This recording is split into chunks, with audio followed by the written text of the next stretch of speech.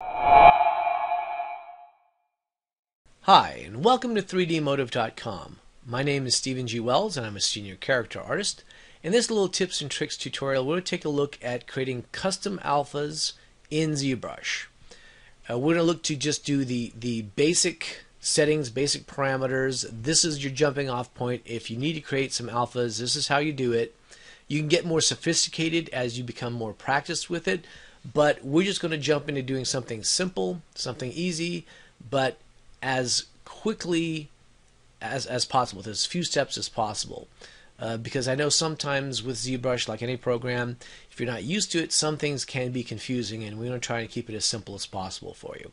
So this is the viewport in ZBrush, obviously. I'm going to go to my document. I'm going to take this slider and I'm going to change the range to 0. That actually just grayscales it. I don't like that particular gradient, and if you guys don't either, that's the way to get rid of it. I'm going to click on the Simple Brush tool. I'm going to grab Plane 3D. I'm going to left click and drag in my viewport. Okay. I'm going to hit T so I can edit it, and if it came in wonky or sideways, I can always hold down my Shift and left click drag in the background. That'll snap it very nicely. Okay. I'm then going to click on the Make Polymesh 3D button. I'm going to hit Control D to subdivide. You can see here as I do this, I'm going to subdivide, subdivide, subdivide, and I'm going to do it one more time. I like 1,000,000 polygons because if I'm creating an alpha, I want it to be as clean as possible, and I want to make sure I have enough polygons to support the details I'm going to create so that your alpha will look good on whatever you draw it onto or use it for, especially for the sculpting purposes. Okay, I'm going to go from the stroke into the dots. This is the stroke. I'm going to go from dots to freehand. And in this case, let's just look at if I were going to look to make tentacle suckers, for instance. As you can see, I've got the mirroring on, and it's not. I'm going to turn the intensity down a little bit, turn off the RGB, and let's do something, just get an idea of what we can do. We're going to do something really simple with this. I'm going to add in a little, I'm going to turn off my X, I'm going to add in just this little bit here. I'm also going to get into the H polish tool. I hit H, and that obviously goes right into it. I'm going to turn my symmetry back on, X, and I'm just going to lightly hit that rim a little bit. Okay, as you can see, I'm just doing it. I'm not trying to be perfect on this. I just want to get something in there. Okay. I also want to, let's just go ahead and knock that down. I'm going to hold down my Shift. We'll blend that out a little bit. I want to blend these edges a bit. Okay, something really simple. Okay. It's not overly complicated. I'm going to go ahead and just zoom into it, and I did that by holding my Alt left mouse, and I'll let go of the Alt and I can zoom in and zoom out. I'm holding on my left and I'm just pulling in and out. Just going to pull it in to about here.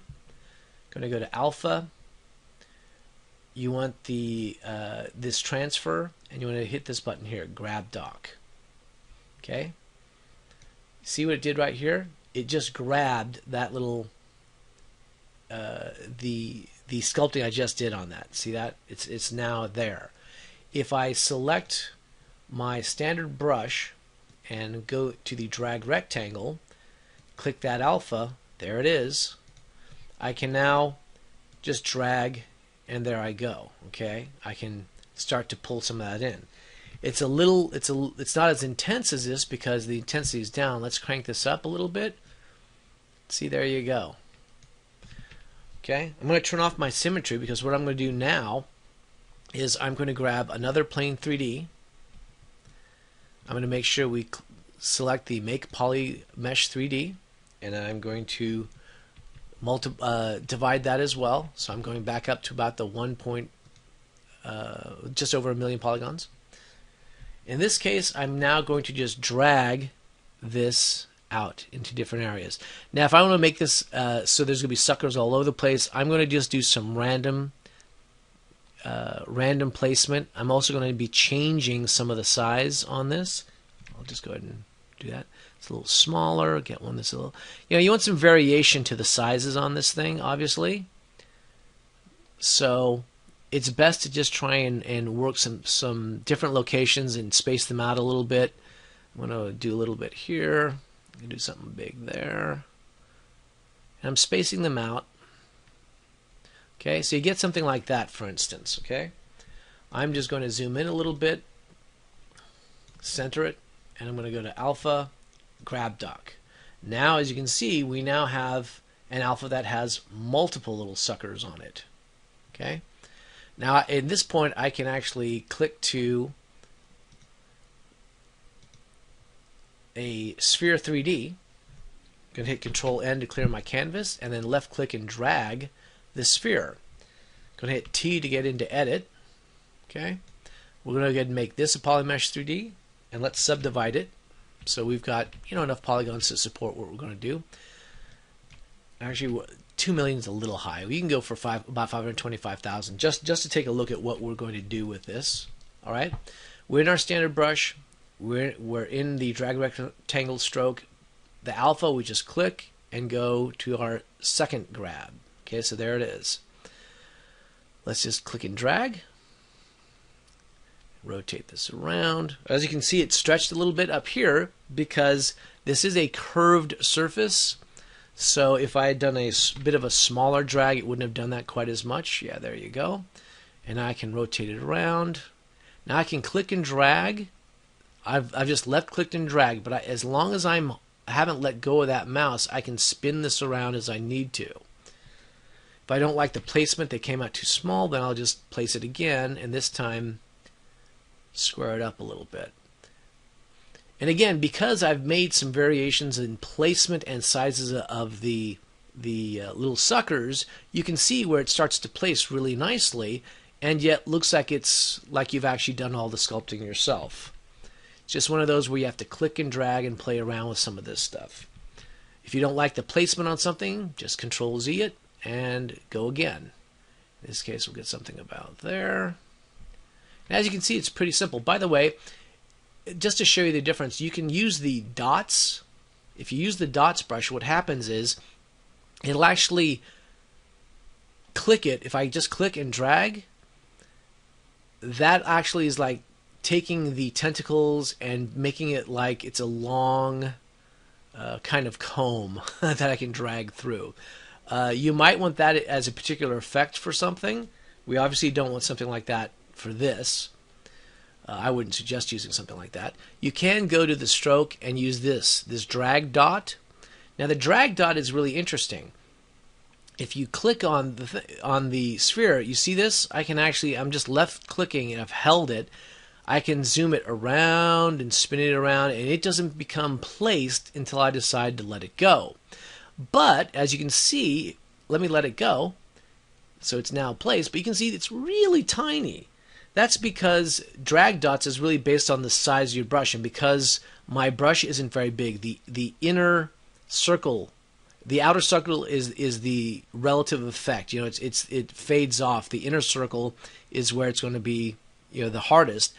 But the problem is it's not very big. So if I use my bracket keys and scale the brush up on the fly, I can now grab something that's like this. So I get a much nicer size, so it's bigger, and now I can literally click and drag to move it into a position that I like and then let go. I can also do it again over here.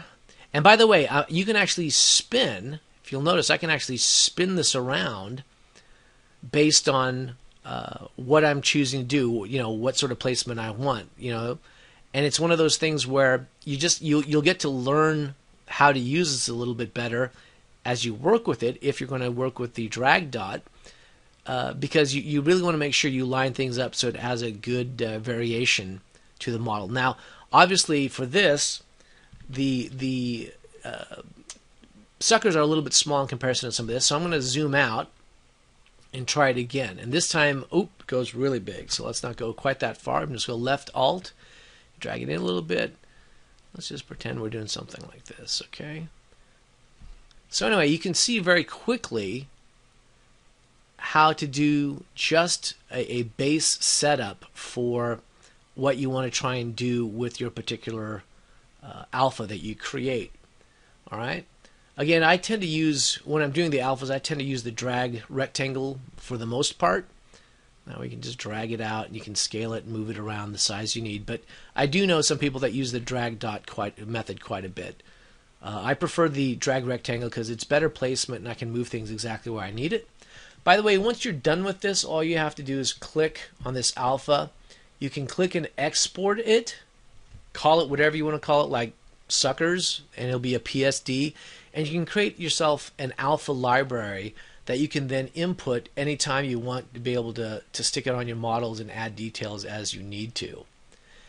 Anyway, that's about it. I hope you've enjoyed this. This has been 3dmotive.com, and my name is Stephen G. Wells.